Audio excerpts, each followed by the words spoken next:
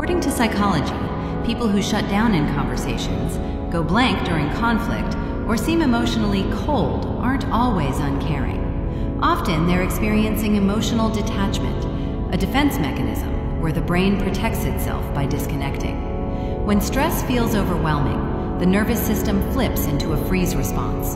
The amygdala sounds the alarm, but instead of fighting or fleeing, the body shuts down to conserve energy.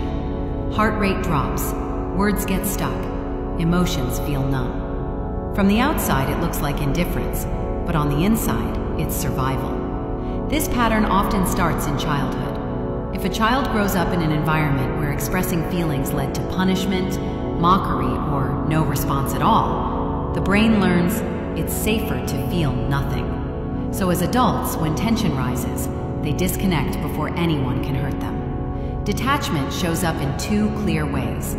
Emotional withdrawal. They become quiet, distant, or numb, not because they don't care, but because caring feels unsafe. Over-control. They avoid vulnerability, keep conversations surface level, or joke instead of opening up, all to protect themselves from rejection. Detachment is not a lack of emotion, it's the presence of old wounds. Healing begins when safety replaces survival, when the mind learns that shutting down isn't the only way to stay protected.